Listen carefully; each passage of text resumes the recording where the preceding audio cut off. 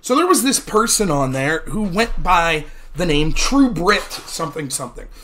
Now I, just like today, it was easy to smack around randos that didn't know what they were talking about. But there was a certain cast of people on there who were effective people at arguing left-wing perspectives. I thought I was better, but nonetheless I would say, okay, this person's responding. It's going to be a back and forth. One of these people was this True Brit person, who I believe was a communist. I can't remember. But despite disagreements, I enjoyed interacting with this person because they challenged me. Unlike most of the people that just one-lines and... So after Charlottesville, and we're going to get specifically to Charlottesville, but after it, True Brit takes to and starts saying some crazy shit. And basically the argument they make in public, on a public forum, is as follows. Look, Trump's clearly a Nazi. His supporters are clearly Nazi sympathizers. And all options should be on the table to keep them from power. So I start going back and forth. I'm like, what do you mean all options? You know what I mean. I'm like, no, spell it out.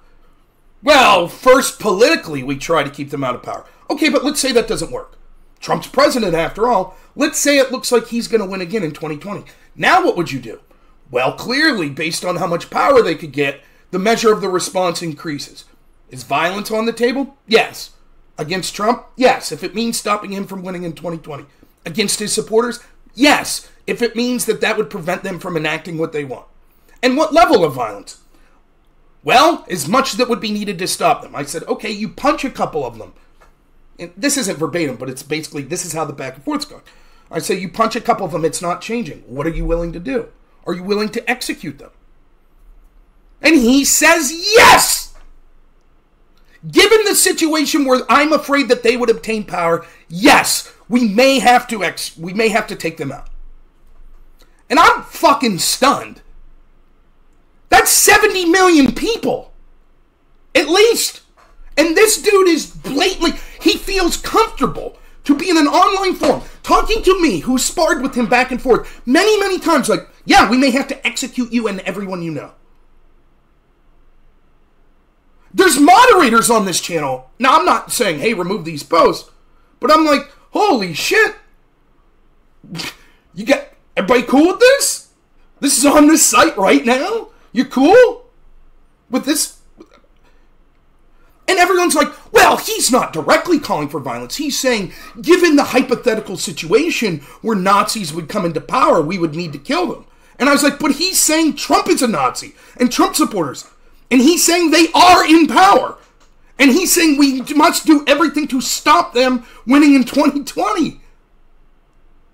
Now, this is very similar. I talked about this yesterday when I go on J-Stock's panel. And I'm like, hey, can we have a framework that says we have to condemn... A non-starter is someone saying, actually, I hope that my political opponent is assassinated. That's a non-starter. Fuck you, no. I don't care if you're Republican, Democrat. I don't give a shit. No. That is outside the scope of the framework of what we should entertain in a debate. That's it.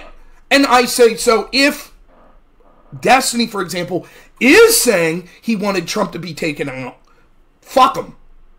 If he's just telling edgelord jokes, that's different. Your mileage may vary. You say, too late, I don't care. But to me, there's a huge difference in edgelord jokes or saying, haha, the Trump supporter died, I don't give a shit, versus, yes, I want them to be taken out. There's a huge difference there. And I say this, and Jay Stock's like, well, you know, if he just says that he wishes that that bullet would have killed Trump, that's not bad. Now, as long as he's saying he doesn't want another person to attempt, what the fuck are you talking about?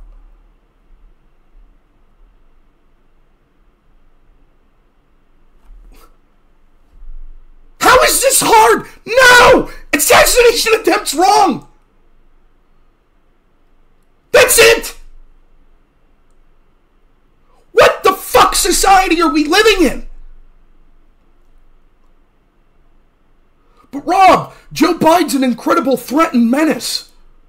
He might destroy the... No! I would never call for violence against him, period! If there was an attempt on his life, I would be appalled.